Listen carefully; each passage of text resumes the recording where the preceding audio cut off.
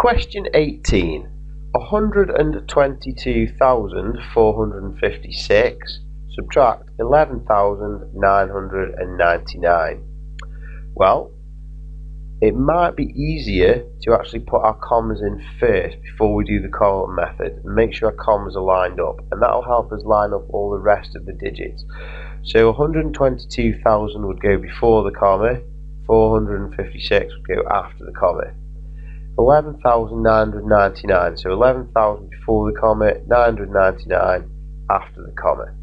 So now we're ready to do this takeaway. So let's have a look at what we get. 6 take away 9 we can't do, so we need to borrow one. So we borrow from the 5 and that becomes 4, and the one we borrowed makes us 6 into 16. 16 take away 9 is 7. 4 take away 9 we can't do, so we need to borrow from this 4 and that becomes a 3.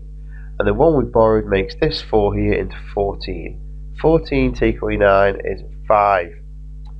3 take away 9 we can't do, so we've got to borrow from the 2, so that becomes a 1. And the one we borrowed makes this 3 that's left into 13. Now we can carry on with this column. 13 take away 9 is 4. 1 take away 1 is nothing. 2 take away 1 is 1. And 1 take away nothing is 1. So it looks like the final answer is 110,457. What you could have done is actually rounded this up to 12,000 and said, well, if I'm on 122,000, if I take off 12,000, that will be 110,456. But that's 12,000 is one too many.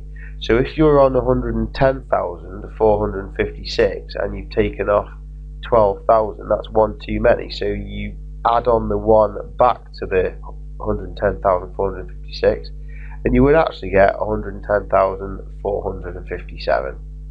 So it is possible to do that one mentally, simply because this is almost 12,000. 122,456 take away 12,000 will be 110,456. Well, you've taken off one too many, so you need to put that one back on to make 110,457. To be honest with you, the safest way of doing it is probably just to do a column method. Providing you're pretty confident with the column methods, that should get you the correct answer.